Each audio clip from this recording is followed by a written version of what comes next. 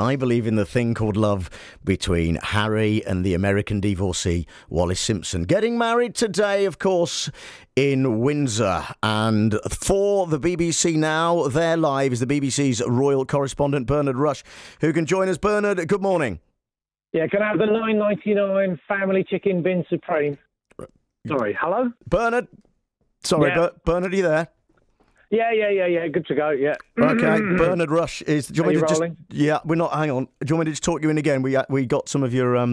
picked up some of your earlier conversation there by accident. Well, you can just tighten all of that up in the edit, can't you, before it goes out? Well, sort of live radio. I'll do it again, all right? Yeah, as live, yeah. Yeah, it is live. Three. It is. Hang You on. rolling? No, you're not rolling. Hang on. I'm just checking that we're rolling. Wait a minute. And I don't want any... No, hang on. I'm just going to check that we're rolling. Phil, are we... Sorry, Bernard. Just hang on. Yeah. Are we rolling? There's a red light. Great. Yeah, but are we rolling? Three. Studio 2 is engaged. Okay. Two. We're live. Yeah, we're live. On air. Okay. One. Buffoon should know that. All right. Don't call him Ready? a buff. You ready? Okay, I'll talk. Wait a minute. No, don't do the false laugh yet. I'll do the intro again, and then you come in and I'll leave a little gap so you can get the blade in. Go on, go. All right. Let's BBC. get through. Hang on. All right, you ready? 3, 2. BBC Radio Kent on a Saturday. It's the day of the royal wedding. Bernard Rush is the BBC's royal correspondent. He's in Windsor for us now. Good morning, Bernard. That's right, John. Welcome to Windsor near Kent. You join me on the roof of the Windsor branch of Tennessee Chicken Shed, whence I shall be spending the day commentating on the royal wedding for a national TV channel, John. Well, and can you just not be actually non-specific about that? Because people listening to this will, as you know, the way it works is that you have to sound like you're talking directly just for BBC Radio Kent, exclusive, that kind of thing. You know. Yeah, I'm the official anchor of Uzbek 2. That's one word for it. It's a national TV channel. Do you know Uzbek 2? I don't think I've seen the It's a first one. refreshing blend of news and current affairs, cotton-picking tips for children, forcible sterilisation of rural Uzbek women, chat, and everybody loves Raymond. Right, okay. A gig's a gig, John. A gig is a Vision, and they pay in bullion. right. How Well, weird is that? yeah. We could you just again? I've said this before. Could you just get the word Kent in for us? I know you tried at the beginning. Windsor near Kent. Yeah, but Okay, you want more Kent? Well, I want more radio Kent, because it's radio. It's not television, is it? So if you okay. can, don't reference the other people you're working for. That's not Okay. all right. Are you ready? And today, here... Hang on. 3, 2. Hang on. Are we rolling? We're rolling. 3, 2, 1. And today here on Kent Radio, we celebrate the marriage of Will and Melania, welcoming her into What?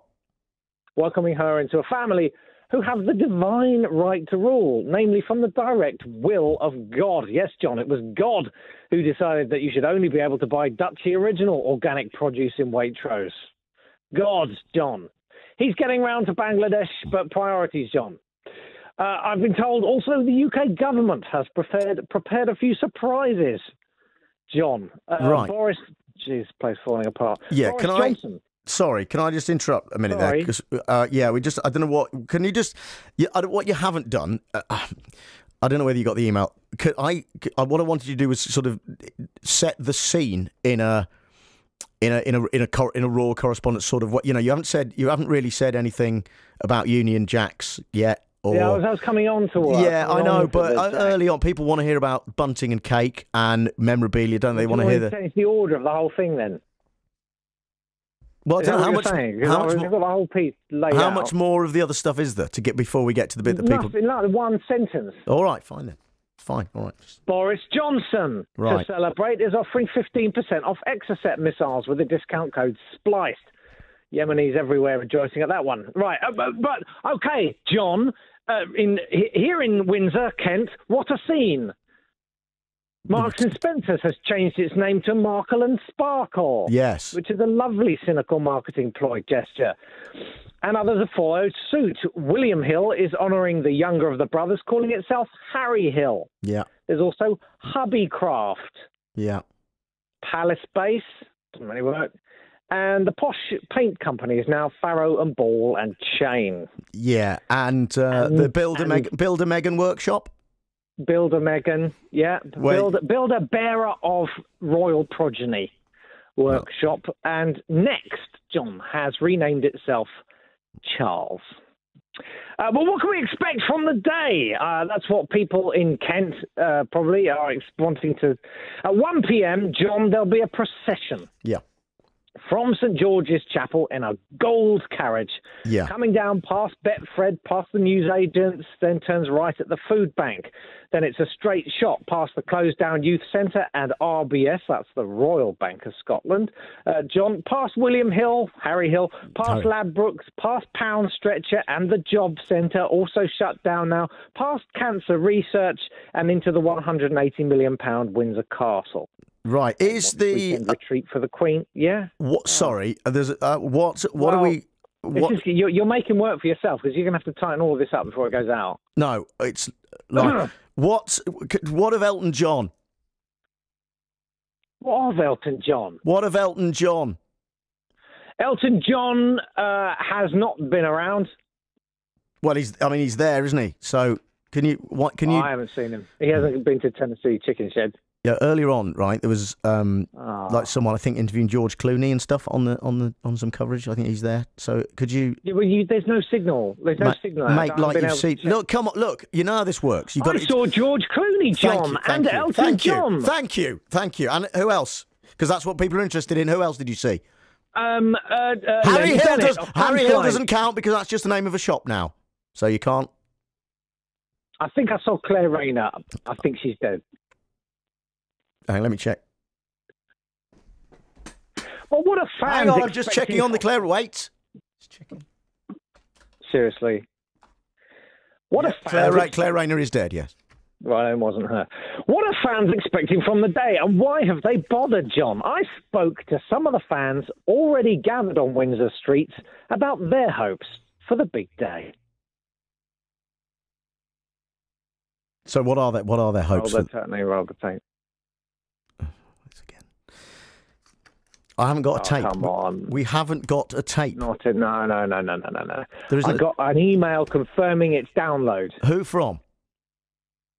You send that. Well, it didn't come from me. I didn't send it. I haven't got...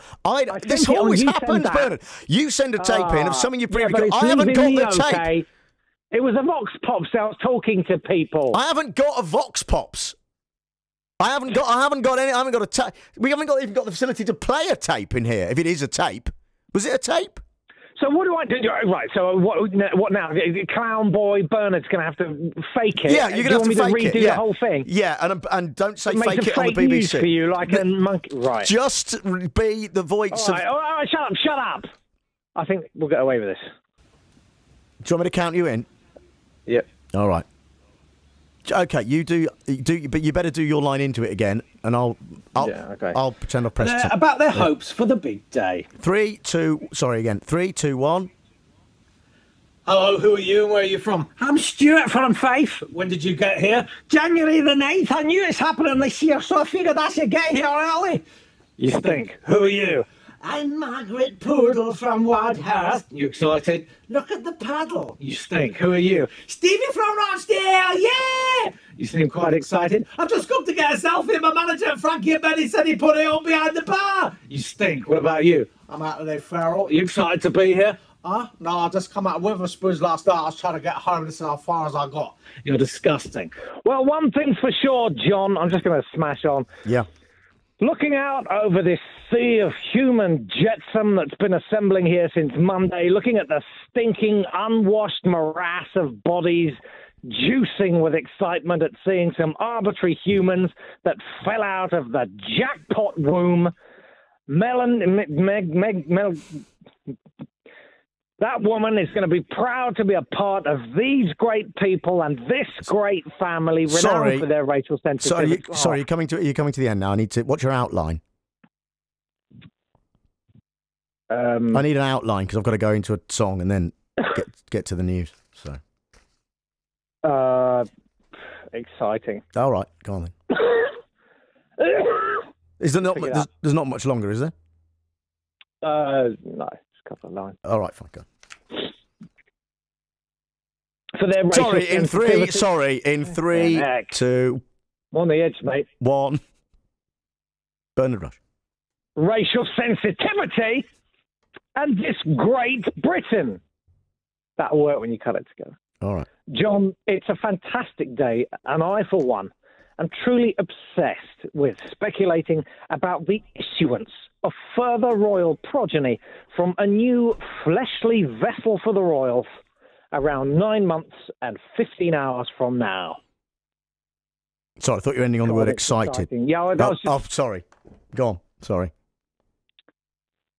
God, it's exciting. Bernard Rush there for the BBC. Yeah, honestly, mate, I'm not doing any more of these. Bernard It's not Rush. worth the 30 quid. Bernard Rush. The BBC's royal correspondent talking to BBC Radio Kent.